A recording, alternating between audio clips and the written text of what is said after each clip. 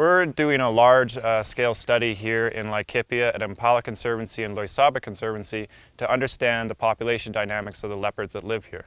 While we set this study up, we used remote cameras to track the leopards, and while we were doing this, we found that we had a black leopard, a melanistic individual, show up on our cameras. So the fact that we have more than one black leopard confirmed in this area is really important because it lends credence to what we understand for black leopards in Kenya, that they're not just a rare phenomenon, but they've been here for a long time.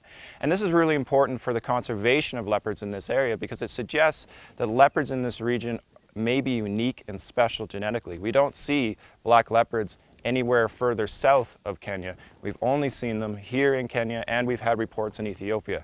So this suggests that there's a lot of conservation value here in protecting what may be a very special subspecies of leopard.